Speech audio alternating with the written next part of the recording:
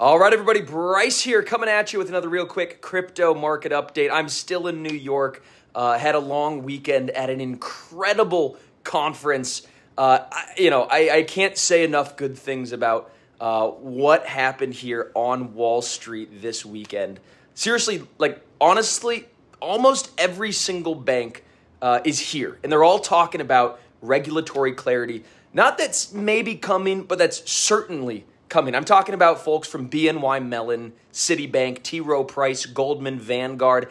Everyone, seemingly everyone, has got a crypto division now. There were heads of crypto from all of those places, and even Fidelity. I know I mentioned them in one of my other market updates down by the Charging Bull. Now I'm up in my hotel room, just took my suit off. It's been a whirlwind of a weekend, but I was speaking to a guy from Fidelity, and he says that their digital asset group went from 125 people just a couple years ago to now over 600 employees in just their digital assets division. So to me, that sounds not like they're doubling down or tripling down. They're quadrupling down on how big they think this industry is going to be.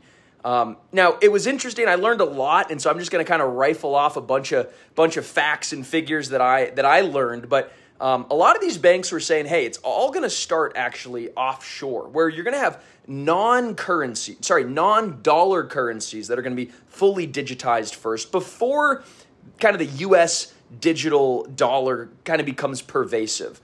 They say that some of these foreign banks are within 12 months, they're totally lined up to be able to have in your bank account cryptocurrencies right next to your Japanese yen or your, German currencies or your French currencies, all that kind of stuff, right?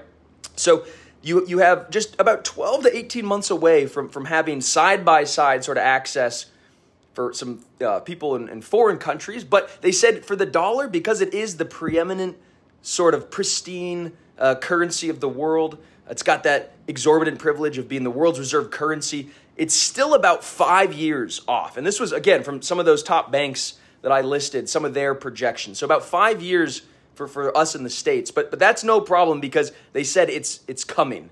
It's coming. And one of the reasons that they're talking about crypto, and particularly one theme was real-world assets. Everybody was talking about real-world assets, tokenization of assets, bringing them on chain. Some folks from, I'm not allowed to say the name, but a $1 trillion asset manager said 7 figures a year that they could offer in savings to their customers if they were able to tokenize their securities, have them trading 24/7. So the cost benefits of all of these crypto blockchain sort of protocols for these large banks, they're realizing, hey, we could shave off a few basis points of back office sort of fees if we adopt these protocols. Now, a few basis points for $1 trillion firm, that's looking like millions and millions of dollars. Now, there was a lot of fun conversations around fundamental analysis of cryptocurrencies, like what really is fundamental analysis? And again, these are big banks, these are big Wall Street institutions that are talking about total value locked, meaning how much value is actually locked in this protocol. What is the active amount of developers developing on this platform? Is it going up or is it going down? Are people coming to the platform or people leaving? What are the amount of addresses or new users? Interesting enough, there's a big conversation around staking rates and mining rates. Essentially, what chains are people staking on? What chains are people mining? These are the kind of fundamentals that they said, it's a lot different. It's totally a lot different than, something like an equity. But it's here, and cryptos do have fundamentals. Another interesting thing was that there was really, a big highlight on the money printer, right? The whole money printer, one guy said it best. I'll quote him. I won't attribute the quote. He said, there's no stronger correlation than crypto and liquidity, meaning the more money that gets printed, the more money that's sloshing around, the better it is for crypto asset prices. And the money printer will be turned back on at some point. Now, we're not sure exactly when it's going to be. It might be after some kind of world event. But interest rates are going to be coming down at some point here in the near future. So we're on the back end of that, and more money is going to be printed, which should totally rocket Bitcoin and Ethereum and all these other assets. One of the interesting conversations was a couple people were like, well, what are we waiting on? Why isn't the bull market in full raging mode yet? A lot of people said they're waiting on the next model, the new model for fundraising and distribution of value. They pointed to ICOs being the first one to kind of come up in 2017, then the DeFi boom in 2020 and liquidity mining and all that stuff, and we're kind of waiting on the next one.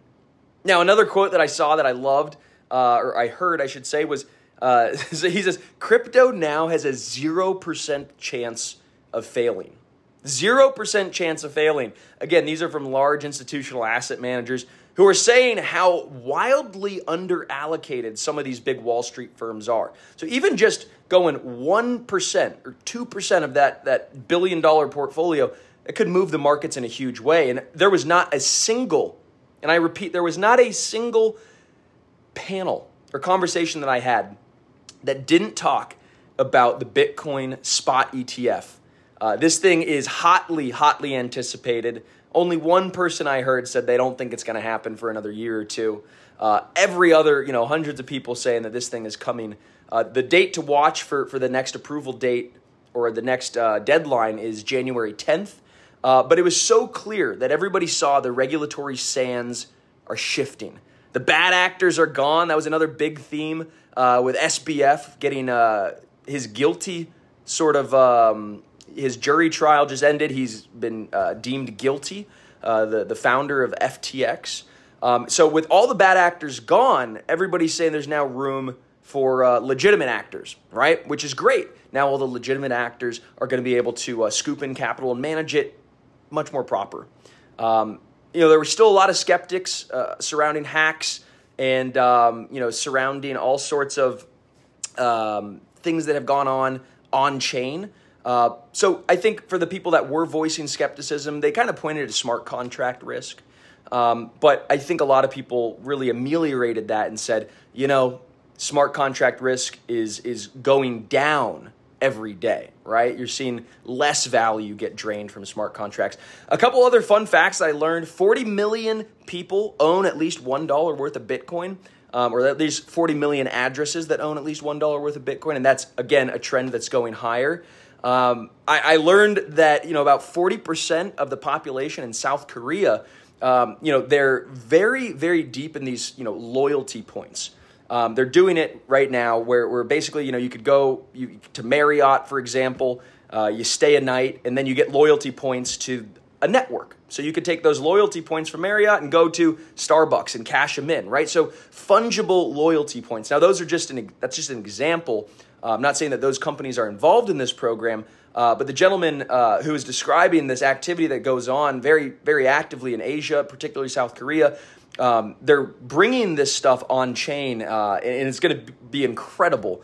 And then also, the amount of hashing power has gone up 3x, guys, 3x since the last peak. So the point there is how much value you can store in Bitcoin is generally relative to how much security there is on the Bitcoin network. So the more miners, the more money you can secure. So the fact that we 3x'd the amount of hash power or mining power or security on the Bitcoin network since the last peak, that's saying something. Guys, there were MIT researchers present. There was former central bankers present. Everybody was talking about the high risk-adjusted returns and the low correlation to other asset classes that crypto offers.